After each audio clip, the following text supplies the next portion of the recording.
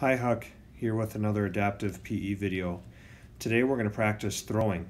Find any sort of ball, or it can be a rolled up sock ball, and we're going to practice throwing it at a target, or if you have a family member or a friend to throw to, you can play catch with them. You want to have your opposite foot in front. You want to point at your target. Your throwing hand, you want to make the letter L with it and have the ball behind your head. When you throw, it should look like you're putting on a seatbelt when you get in the car.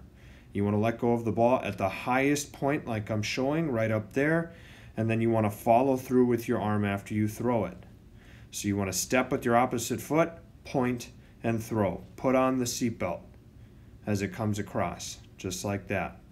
If you're playing catch, make sure you watch the ball all the way into your hands when you catch it.